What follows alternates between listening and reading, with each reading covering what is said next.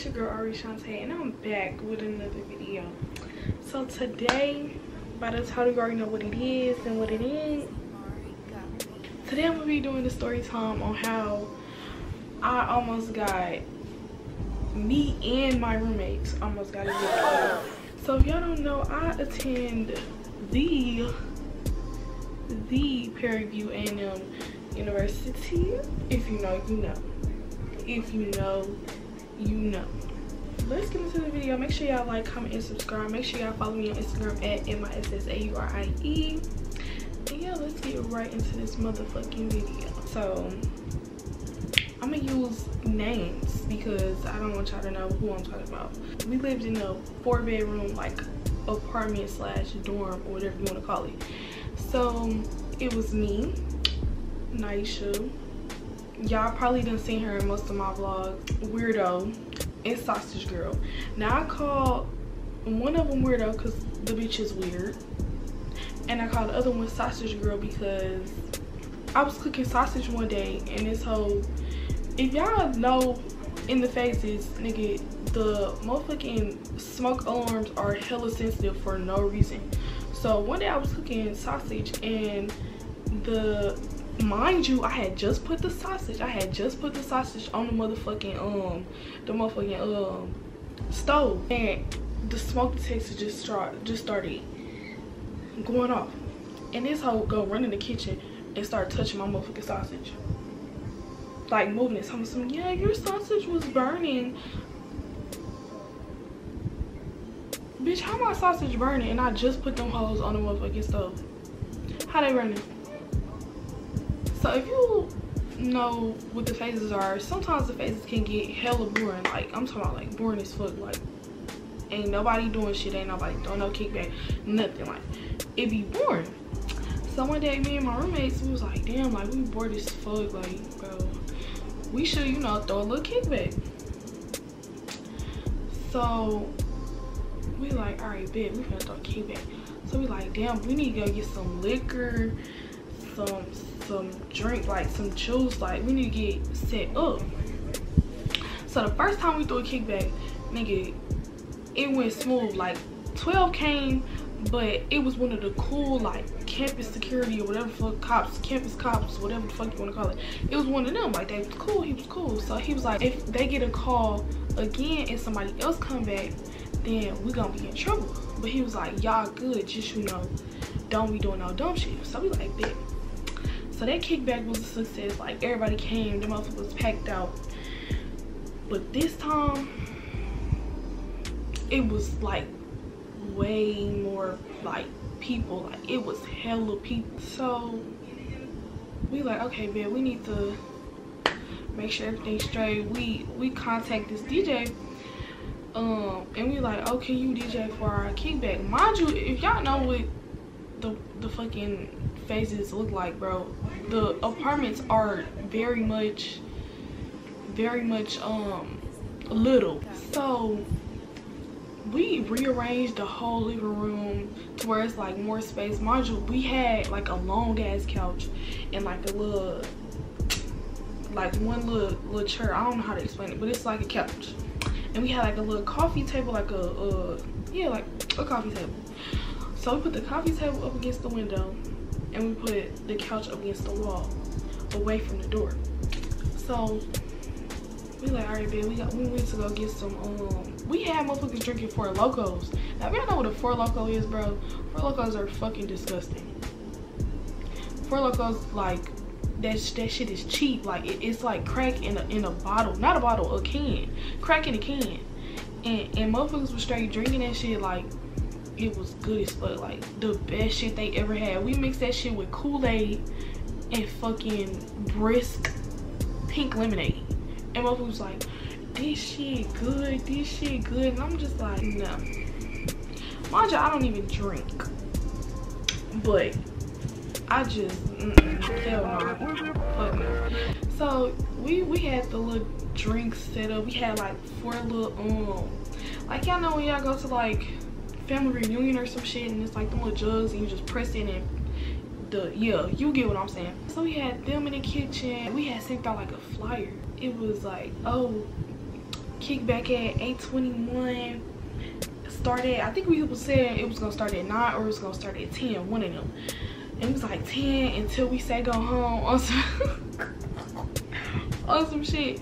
And so people start getting there hella early. So we're like, all right, bitch, whatever. So I'm regulating the door because I need to see who the fuck coming in and out this bitch. Like, if I don't fuck with you, bitch, you're not getting in. You most definitely not getting in. So me and Aisha, we working the door. We at the door, you know, regulating shit. Our other two roommates, they doing whatever the fuck they doing. I guess handing out drinks and shit. So the DJ, she doing her shit. She doing her shit. Everybody, you know, we lit. It's packed like motherfucking sardines in that bitch. Like, I'm talking about packed as fuck.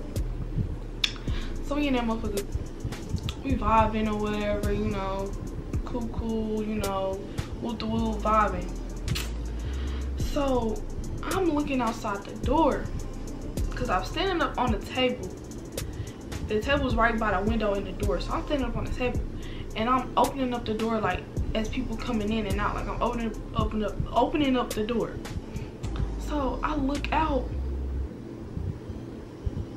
and it's hella niggas on the stairs, it's hella niggas on the side, it's hella niggas downstairs on the side of the building. I'm like, damn, niggas dead ass trying to get in this little ass kickback. I'm like, damn, this shit low-key not, I wouldn't say getting out of control, but it was like hella motherfuckers there, like hella motherfuckers there trying to get in this little bitty ass kickback. So I'm like, okay, you know, my head getting big. I'm like, all right, we got this, we throwing this lit ass motherfucking kickback. Everybody in their auntie trying to get in this bitch. So I come outside. Naisha standing outside, so I guess talking to everybody, telling people like, oh, some of y'all not gonna be able to get in because it's hella packed. So I come outside and I'm talking to some people that I know, like some of my friends or whatever that had came by or whatever. So I'm talking to them. Next thing you know, it's this tall ass nigga walking up to our door. And so the door right here, this me and then this Naisha. So he come up to the door, he knocking on the door. We looking at him like, nigga, why are you knocking on the door? Just go in, like, what the fuck? So Naisha was like, what you knocking for? This is my shit, you could go ahead and go in, but it ain't a lot of space in there. Or she said something like that. And so he like, oh, I'm a CA. So I'm like, I'm looking like, huh? Girl, what the fuck is you talking about? So she was like, oh, what's up? He like, I got a complaint. Y'all need to tell everybody to come out. Y'all need to shut this down. So I'm looking at him like, I'm being cool about it. He was like, hey, the most we gonna get is a fine. Like, I ain't tripping. Like, it's whatever, fine, whatever. So he like, yeah, you need to tell everybody to come out. So I'm like, you could tell everybody to come out because if I say something, they're not gonna listen. You see how little I am. They're not finna fucking listen to me. So I was like, you can tell everybody, you know, you could, you know, raise your voice. Since you this tall ass nigga, you could raise your voice and tell these people to get out. Period. So he starts saying, everybody need to get out, everybody need to get out. So everybody started flooding out. People that was in the staircase, on the side of the building, on the other side of the building, everybody started like running like fucking roaches when you cut on the motherfucking lights. Everybody started coming out. And it get dead empty in the apartment, like dead empty. So we go in the apartment or whatever. He was like, yeah, we got a complaint, a noise complaint, woo, saying all this other stuff. So then another dude come in with him, and then two other girls come in. So 2 of my roommates drunk as fuck. So Weirdo and Sasha's girl drunk as fuck. Now she was kind of tipsy, I don't know, I can't remember, but I didn't drink, I don't drink, so I was sober, like I was chilling. So we all in an apartment, and he like, yeah, so I'm gonna have to find y'all because y'all had this big ass kickback. Like, we done had a call from like the head, I guess the the person that's over the CAs, or I don't know what the fuck they call. I forgot what they call. All I was thinking about at the time was, damn, we finna have to pay some money. So Sausage Girl fled the scene. This bitch ran. She was gone. And I was so motherfucking mad because, bitch, at the end of the day, they're gonna know that you stay here. And then on top of that, bitch, I don't give a fuck how drunk you is, bitch. Why the fuck are you running to go to a whole nother kickback when we gotta clean all this shit up? And bitch, like, what was the point? Like, you're still getting fined just like all of us. So what was your point in leaving? So weirdo, she's sitting there talking. She was like, okay, so what are we getting fined for? This man said, mind you, we didn't have an attitude with this man at all. We was calm about it because we already knew what the consequences was if we was to throw a kickback. We already knew, so it was no point of us like trying to get an attitude because that was just gonna make it worse, right? So he was like, oh yeah, so we're gonna have to fine you for noise complaint, illegal party, possession of alcohol, and loud music, or something like that. Yeah, loud music or something to that extent. So that total came up to a motherfucking 400 and I think it was 475 or 425, one of them. It was something ending with a 5. And so I'm like, what? For what? 400 and what? 400 and what? So you know, I go to an HBCU, duh, PB is an HBCU, but like, you know, niggas, you know, we could negotiate this, get this motherfucking price down. Like, can you just give us a warning? Like, we was literally arguing this, not arguing him down, but like trying to come down off the price. Like, he literally was trying to give us the 425 or 400 whatever some fine for having that kickback. And so the other two CAs, the girls, it was two CAs, two girl CAs, and they was like, but I mean, like, y'all did have a kickback. It was a lot of people. Oh, the other fee was it was visitation, not loud music. It was visitation because apparently we wasn't supposed to have visitation, which I don't understand how, when whatever. It is what it is. So she was like, well, yeah, y'all did have a lot of people, y'all did have this and that, whoop the whoop. I'm just like, at this point I'm over it, because when I heard the 400, I was like, yo, one, my mama finna be mad, two, nigga, that's a lot of money.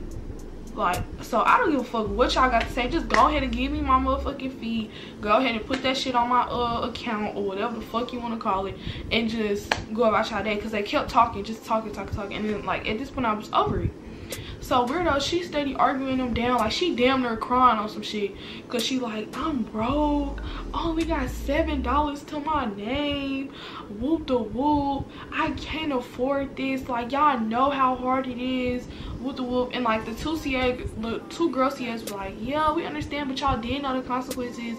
And then the first CA, the boy CA that originally came and knocked on our door, he was like, I mean, y'all knew what it was, whoop the whoop. Like, mind you, we're gonna get sick. So yeah, so we just sitting there, and then they was like, eventually they was like, okay, we just gonna find y'all 150 for, I think, a noise complaint or something like that. So he was like, all right, bet, 150, that's cool. Mind y'all, as we having this conversation with these 4 CAs, weirdo and sausage girl homegirls was sitting outside our like door waiting on us, because I guess they stuff, like they purses and stuff was in our was in one of their rooms. So as they walking out, as the CAs are walking out, I guess he felt like that more people was trying to come into our apartment to like start the party again, but that wasn't the case. Whatever. So after that, we just sitting there talking about the whole situation and whatnot, and I'm just irritated because my whole deal was, why the fuck did sausage girl fucking leave? that was my whole thing. Like, I didn't give a fuck about the fine because it was $150. Okay, I had $150. Like I said, at the end of the day, I'm gonna have to pay it. It is what it is. So I left. I walked out and I just took a walk just to like clear my head because I was getting very much irritated, very much wanted to punch something. So I left. So I'm just walking around on my phone. My job, it's like the party didn't even last damn near an hour. It was like either 9 or it was 10 o'clock. And it hit like 11. And we got, the CAs came raiding our shit. So, nigga, it wasn't even a good hour. I'm pretty sure the party started at 10. But it wasn't even a good hour in. So, it was like 11 o'clock. We just irritated. Like, we hella irritated. So, me and Aisha take a walk. No, me, Aisha, and Rita took a walk. And we was talking to some of the people that we knew that was outside, and they was like, yeah, he just came up talking about the CA. We're gonna call him Ezel. We're gonna call him Ezel. So we was like, they was like, yeah, Ezel just said that they just fined you or something like that. And I'm like, bro, why is he telling everybody our business? Like, fuck out of here. You as a CA is supposed to keep all that shit confidential. Like, you're not supposed to go around saying, yeah, I found this person, I found this, yeah, whoop the whoop, whoop the whoop. He was like, yeah. We was talking to somebody and they was like, yeah, Ezel said that he just found y'all for like 400. We said 400? This nigga said he just was gonna find us for 150. So what is he talking about 400 for? He was like, that's just what he told us. And he was laughing about it. And I was like, yeah, I don't fucking like that. Because first of all, you're a bitch. You're picking on females. Like, come on now. Because he had an attitude from the jump when we wasn't even on there with him. So I was just confused on why the fuck he going around telling people that. We go back to the house. We cleaning up. Whoop the whoop. Go to sleep. Wake up. We get an email for $400 and some. We get an email saying basically, oh, you've been fined for all the stuff that I listed, which was noise, violation of visitation, illegal party, and possession of alcohol. So I'm like, what the fuck? What you mean? What do you mean 400 when you just said 150? 150. Where did you get 400 from 150? But okay, so I'm sick as fuck. Like, we sick. Then it said we had like this is an eviction notice. You have like 72 hours to evacuate the premises. So we all looking at this email like, what do you mean? What do you mean? And mind you, this was on a, I think this was on a Thursday. This wasn't even on a Friday because Sausage Girl had to leave Friday. So after we had cleaned all that, after all this stuff happened, Sausage Girl ended up leaving. And it was me, Naisha, and Weirdo. We sitting there and we like, bro, no way, we just got this fucking email. Like, no way. So we trying to figure out, we got up early, I think, or something like that. I can't remember. We got up early. I think it was either that Saturday or it was that Monday. But we got up early and we went to go talk to the people and they wasn't there. And they was like, the CAs in the front was like, yeah, when you have a fee that high, you automatically get an eviction notice. I said, huh? What? I don't get it. Like, I never heard no shit like that. Like, you automatically get an eviction notice? Like, what are you talking about? So it was like, yeah, you automatically get an eviction notice, but you can appeal the eviction. So we ended up appealing it, and we had to wait the whole weekend. I can't remember if it was on a Thursday or a Friday. We had to wait till like Monday to talk to like the head of like CAs and stuff like that. So we was sitting in the house the whole weekend like sick. I'm talking about we was literally sitting in the living room all weekend just like waiting for time to go by. Like, we didn't want to do shit that weekend. Like, we didn't do shit but literally just sit, eat, and just talk about like, damn, like this fucked up. Like, literally we said that about 1,000 times. Like, damn, what the fuck, like this shit crazy. during the weekend, we found hella shit on Ezel, like hella shit. Like he was saying how he was gonna take shots with his roommates. Mind you, we're not supposed to have alcohol on campus at all whatsoever. Mind you, we have a group chat, a group me group chat. So it's like a group me group chat for like PB's 24 and like the phases. So he will be in the phases group chat or the PB 24 group chat just saying like, oh yeah, shots, we taking shots to every player with the rule. He was just encouraging fights because somebody had fought like in the beginning of the semester. Somebody had fought on the court. He was encouraging that. He was just being like, you supposed to be a CA, right? You're not supposed to be doing none of these things. So we had screenshots to top screenshots to top screenshots. Monday rolls around and I'm like, we gotta get up hella early to go talk to the people because they like to leave early from their jobs, which I don't understand because, nigga, what if somebody needs you? Yeah, so I was like, fuck it, I'm skipping class. Like, I'm not going to class. Like, I need to figure this shit out because fuck class. I ain't gonna be going to class if I ain't got nowhere to stay. So, I need to figure out what the fuck is going on. So, we got to the front, and I think they either said they wasn't there or we had to go to somebody else. And so we had to go to, I think, like to phase 3 and 5, which is another like apartment complex like that's on like campus or whatever.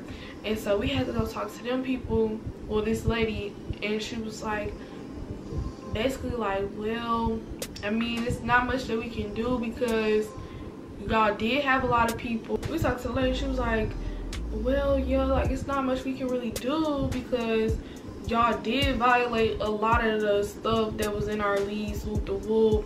And we just sitting there like, damn, like what the like at this point we was like helpless. Like we didn't know what else to do. Like we was like, fuck, like at this point if we get evicted, nigga, we just getting evicted. Like we still gonna have to pay that fee, but we ain't gonna have nowhere to stay. Then we all going back home because where am I gonna stay? We told her about the screenshots. She was like, she was gonna show them to the lady that was above her that sent out our eviction notice. We just had to wait. It was like a waiting game basically. We literally had to wait to hear back from some people. I think it was like around like either Tuesday or Wednesday, this big heavy set man basically cleared like our fines or whatever. Not cleared it, but like he bumped it back down to 150.